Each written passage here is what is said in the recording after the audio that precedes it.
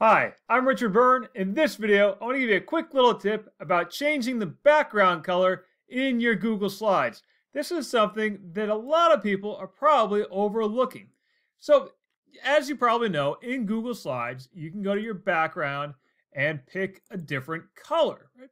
You have all these standard colors. You also have these little gradient colors you can use.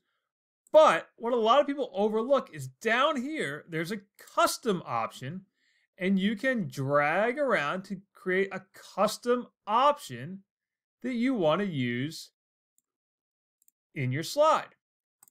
So there we go. Now I've used that custom color that's not one of the default options in the choose colors down here.